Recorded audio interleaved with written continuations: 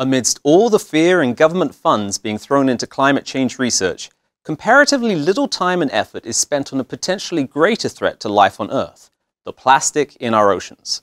According to a recent UK government report, the plastic floating in our oceans may triple over the next 10 years.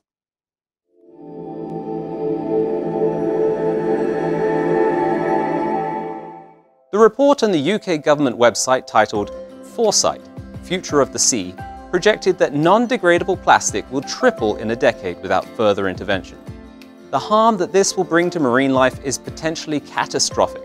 The report states that around 70% of all litter in the sea is plastic, which not only accumulates on beaches and strand lines, but also clogs the digestive tracts of birds and fish. Across the globe, we produce more than 300 million tons of plastic per annum. Plastic breaks down into ever smaller pieces rather than decomposing. The area causing the most concern is the Pacific Ocean, where plastic concentration is at its highest level. Dubbed the Great Pacific Garbage Patch, predictions have suggested that there is about 80,000 tons of plastic between California and Hawaii.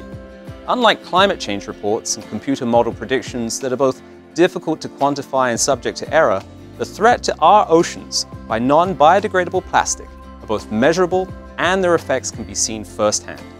Another study, which investigated microplastics found in seafood consumed by humans, reported that shellfish could be the greatest source of microplastics in the human diet.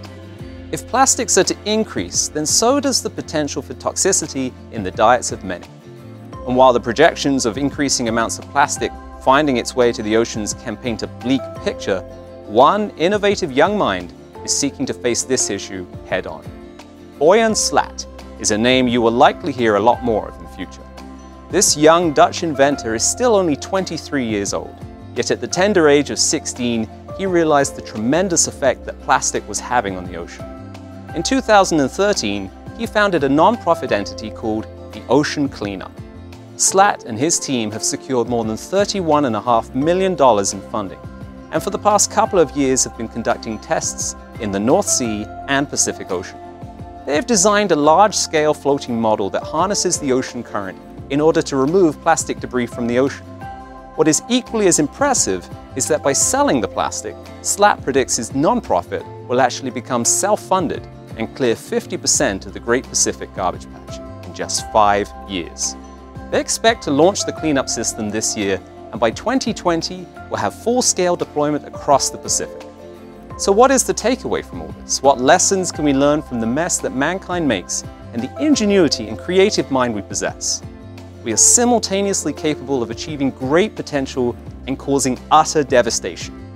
One of the first viewpoints we uploaded was titled, "Are You a Good Person?" In the video, we encourage you to consider your actions and the source of your morality. The decisions we make on a daily basis impacts the lives and environment that surrounds us.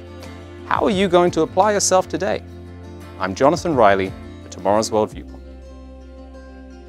Subscribe and click the notification bell to receive updates about new content. Visit tomorrowsworld.org for more articles, telecasts, and booklets. Strong opinions divide experts on how the climate is changing. Is the world headed towards an environmental catastrophe? Or has climate always fluctuated? Is climate change a hoax?